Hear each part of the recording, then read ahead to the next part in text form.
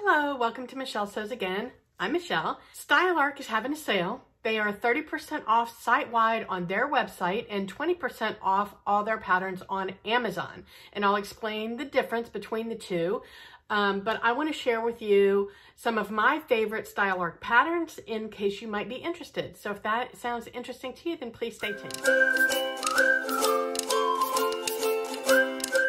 Okay, so if you've been following me a while, then you know that I have a love of StyleArc patterns. I love their aesthetic. It's very me. I love their size range. It's super inclusive. Their instructions historically have not been all that fabulous. They are getting better, but quite honestly, I've been able to make everything that I have tried to make from them, even when I was a beginner. So you might have to muddle through or maybe find a sew along, but if you like their aesthetic and you like their style, then this sale could be very good for you. So as I mentioned, they are 30% off site-wide on their website. And their website, you can, they give you multiple options. So you can buy just the PDF, you can buy the PDF plus a print version. However, they are based in Australia. So if you buy the PDF and the print version, I'm not sure how that works. I've never done that before because I assumed shipping from Australia might be a little prohibitive. I could be wrong. So I can't speak to that. However, Amazon also carries StyleArc patterns. I don't believe they carry the full range, but it is a very extensive range and it is 20% off at checkout. You won't see it in your cart. I speak from experience. You will see it once you go to the checkout though. So what's good there is that you will get a printed version. So while you're not saving the 30% off, you then, if you're a PDF person like me, I usually buy their PDFs and then send them to PDF plotting. So then I have to pay the extra. So I believe that with 30% off plus sending it to PDF, I'm spending more than getting the 20% off of a printed pattern on Amazon. I haven't done the math, but regardless, it's a lot easier. So I have made some purchases from Amazon, but what I want to tell you is that I have right now 42 of their patterns. I went through my list today. I have everything that I own on my Trello account. If you're interested in looking at everything that I own from StyleArc, I keep my Trello account link in the description box of all my videos. So if you're ever interested in taking a peek of what I have, feel free to go and look. I have not made all 42, but I have made 16 out of the 42, which is 38% of the selection. And several of them I have made more than one time. So what I want to do is go through everything that I'm not going to go through everything that I own because that would take us a long time. I am going to mention the ones that I've made, and then I'm going to tell you out of those that I've made, which ones are my favorites. And then I'm going to share with you the ones that I just bought this morning. All right, so let's just jump into it. All right, so the first one that I'm going to share with you is the Betty woven tunic. I've mentioned this several times recently. It was in my hashtag 5 essential handmaids video that I made recently that was started by Sarah from Naughty Gnome. And I love that it's a woven kind of t-shirt tunic pattern. And it's just super simple. It lets you showcase fabric, which is my favorite part of a make is the fabric. Obviously, you can see I'm into color and prints. And so I just love that. Plus, it's super easy to wear. It goes great with leggings, which is my day-to-day uniform. So I've made 2 of those so far, and I'll post pictures in here along the way as we go. The second top that I've made is the Blaire. This top can be either a top or a dress. And I've had this pattern for quite some time. I bought it when I first started sewing before I knew how to read sizes, and I went with my ready-to-wear size, which was a mistake. So the first one that I made didn't fit me. I've actually made this 3 times now that I think about it, because I made it when I first started sewing. The instructions were kind of rough, but I was able to muddle through it, and then I've made 2 since then. One of them was a fail just because I ice-dyed the fabric and it kind of frayed and fell apart, so that one just got completely thrown away. And then I made this one that I've made recently for the Color Me Cave challenge by Free Spirit Fabrics. And I used all of these are Cave Facet fabrics. This is my main one, obviously. And then I used the same fabric for the button placket, the collar, and the sleeve cuffs. And then I used a jelly roll to piece together the overlay. And you can see there's an overlay, and the underlay I just did. This is a separate piece, so you're sewing the underlay to the overlay, or to the top piece. And then you sew the overlay, which has a scooped side so that you can see the underlay, and then the top is just pieced together. And I just love the way that this came out. It's one of my favorite tops. I wear it quite often. So that is my Blaire. I've also made the Courtney. Well, it's a woven top. It's kind of like a t-shirt. It's got some interest to it. It has 2 side panels going down. I've made this twice. I haven't shown you my recent one. I'll show that to you soon. It's a nice basic top. I'll be honest, it's not my favorite. It comes with a pattern piece to make bias tape for the neckline, and I've followed the instructions, and I just can't get it to fit tight. I think I just need to make the pattern piece shorter so that it doesn't lift out. But it's a nice basic top that allows you to do some color blocking, which you guys know I love. So that one is it's an okay one. I've made the Dahlia tunic. This is another one that I made when I first started sewing. I've only made it once. Again, I had the wrong size. The undershirt was way too small. I couldn't wear it. The overshirt is just so boxy and oversized that I've been able to wear that with other tank tops underneath, and it's one of my favorite shirts. I wear it quite often. I would love to make that one in the right size. I would probably make the same size of the overshirt that I made the first time because it's the perfect size. It's not too oversized. I feel like if I made the right size of the undershirt and made the coordinating size of the overshirt, that would be way too big. So what I'd like to do is make the right size of the undershirt and have that be like pattern mashing, print mashing, and I think that would be a super cute top. But I really enjoy that top. The Joan woven tunic is a V-neck. It's got a seam down the front. Again, opportunity for color blocking or print mashing or whatever, or just make it all in one. And it's a great basic V-neck woven top. The Kent woven tunic, I've made this once. The size that I made, according to my measurements, came out way too big, but it's really cute. I love the fact that I love the way that the sleeves are constructed. It's a puff sleeve. It's a 3/4 sleeve, and it's a puff sleeve. But the way that you construct it is there's an inner sleeve and an outer sleeve, and the inner sleeve is shorter than the outer sleeve piece, so it forces that puff right at the end. It's really kind of cool. But that one is a really pretty top. The Reese knit tunic is one of my favorite makes that I've made. I've only made it once, and I made it in this lime green and turquoise blue stripe knit. And I just love the way that the stripes play against each other. Unfortunately, I made it from fabric from Fabric Mart, which I know a lot of people love Fabric Mart fabrics. I've not had great success with the quality. I've had some, not great. This is one of the ones that wasn't great quality, so it's kind of started fraying at the pockets. So I haven't been able to wear it anymore, but I loved that top. I wore it a lot. So I would like to make that one again.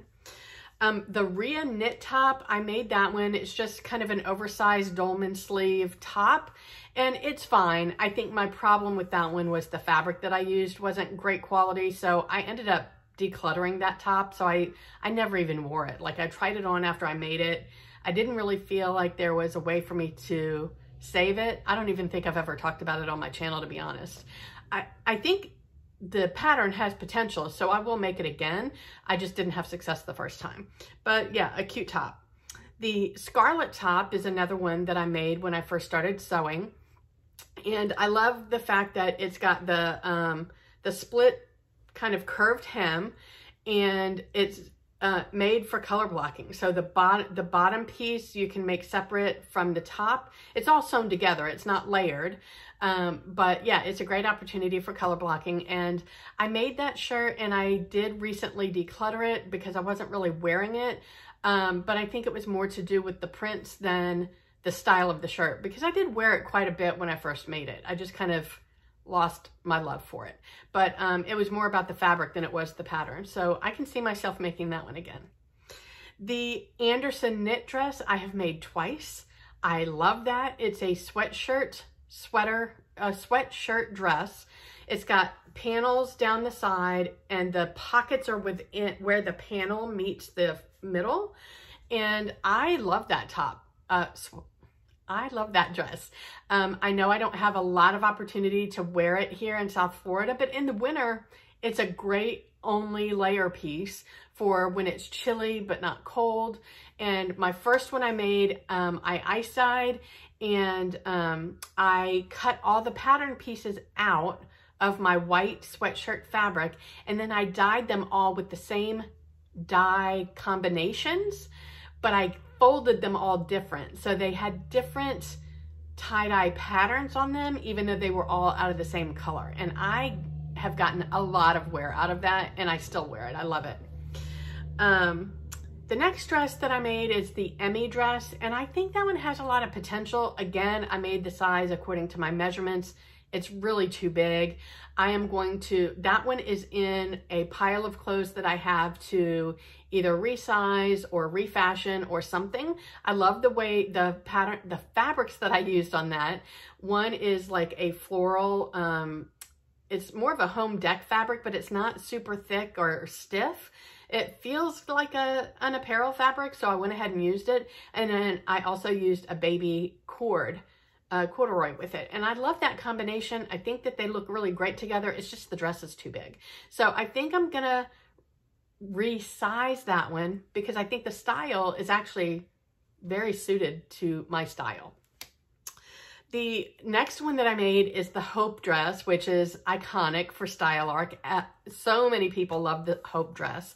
I've made, let's see, at least one of the dresses, and I made it twice in a top.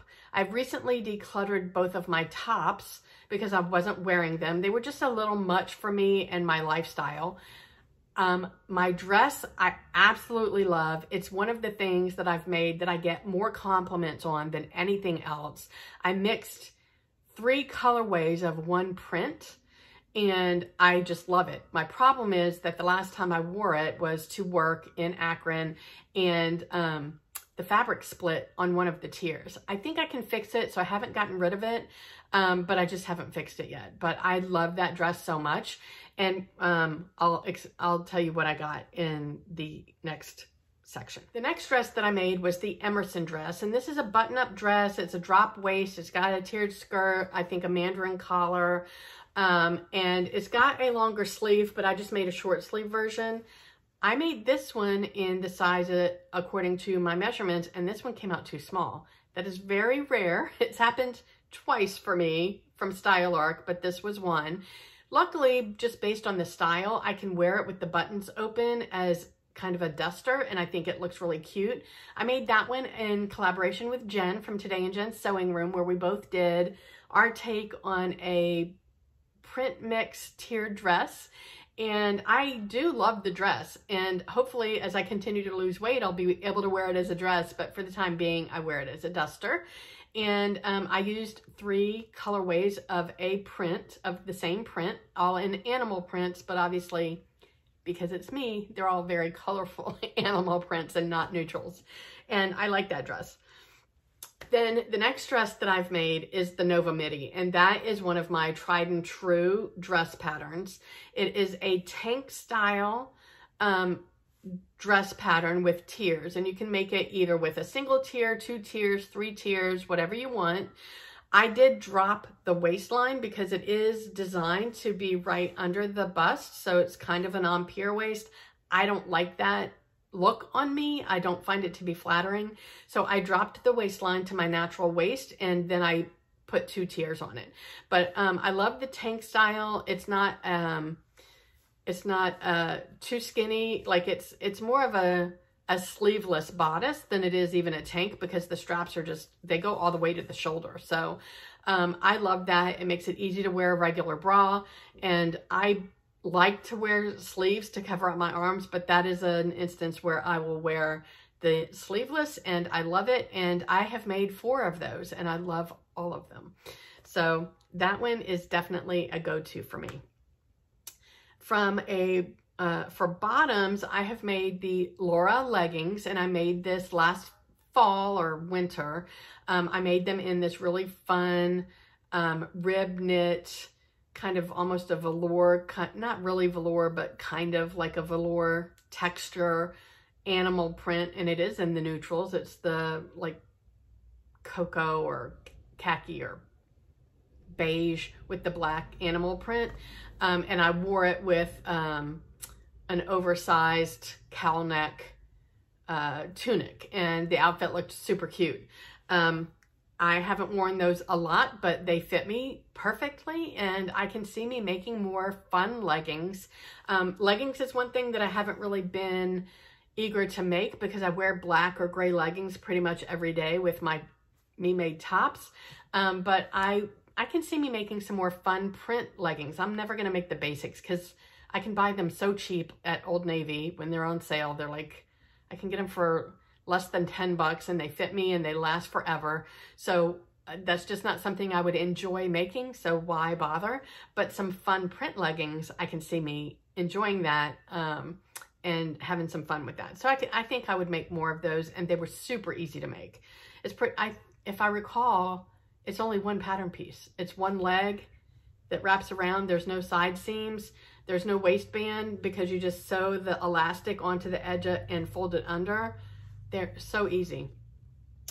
I have made the Basharl jacket. That was in collaboration with Megan G from Megan G Makes. And we did that for the Sew Purple to End ALZ challenge last year. I ended up decluttering that and giving it to my sister, just because, really more than anything, because I don't have a need for it here in South Florida, and I think she'd get more use out of it. I do think it's cute. It's not something I would be super excited to make again, but I'm happy that I made it. It wasn't difficult. The pockets do kind of go back a little bit far, in my opinion. I think Megan said the same thing. So, I mean, it's a nice jacket. If the style is you, then go for it. But it's not something that I would make again. And then the final thing that I have made from my list of patterns that I own from Style Arc is the Logan jacket. I loved making this jacket. I don't wear it all that often. I made it out of a wide whale corduroy, and I did it in a couple of different colors, so I color blocked it, and I think it came out so good. And I did all the top stitching. You don't have, the top stitching is optional, and I did it, and I didn't even mind that I was switching out from a single needle to a double needle between all these stages, because I didn't save the top stitching till the end, because you have to top stitch a lot of different places, and I didn't even mind. I really had a good time sewing it. I think it came out super cute, and if I had a need for more shackets, I would probably make more of them. I don't really have a need for them. I might make it again if I need a different color. I did it in, I think, orange and red. But yeah, that one was super fun. Shackets are still a thing. They're still in style. So if you haven't already made your own shirt jacket, I say that because if you watch Sarah from Naughty Gnome, she hates the word shacket. It cracks me up. So she always purposely calls it shirt jacket. But yeah, so that one is a great pattern. So those are the ones that I have made out of my list of ones that I own. And then I ended up buying 6 more, and I bought them on Amazon so that I can get the printed version and don't have to send them off to PDF plotting. So these are the 6 that I bought. I bought the Ethel top, which is a cute, it's kind of a crop top with these angled pieces coming down the side. I will definitely lengthen it. I'm not going to wear it that short, but I really love the angled inset on either side to do some color blocking with. The Como knit pant kind of surprised me that I was interested in that. It is a wider leg knit pant. I think the reason I haven't really loved wide leg pants, especially wovens, is because they're not, if it's not flowy, then I just feel like it adds weight to me. It adds width, which I don't need to add width. I've got plenty of my own. So I haven't really been in the wide pant camp. These are made out of knit, so I feel like they'd be super comfy, and I could make them out of a fun knit print. And as long as they're flowy, then I think that they would be just a cute lounge around the house kind of a pant. I don't know that I would wear them out and about in public. Maybe we'll see how cute they come out, but yeah, I did buy the Como knit pant. I bought the Pixie woven dress. I've seen this one and I really have hesitated, but then I saw Stephanie from Stephanie Farrell Focus made it and she loves it and it looks adorable on her. So I went ahead and picked it up. The Bonita top is a wrap style top with a little bit of a peplum. I'm not huge into wraps, like wrap top dresses or shirts, but this one looked cute and I thought I would give it a try. So I went ahead and picked that one up. And then I picked up the Yvette dress, which is, it's a woven pattern, but it's got like geometric shaped insets kind of all over it. It's almost kind of Marcy Tilton-like, which is not generally my vibe, but this one kind of looks like that, but kind of calmed down a little bit.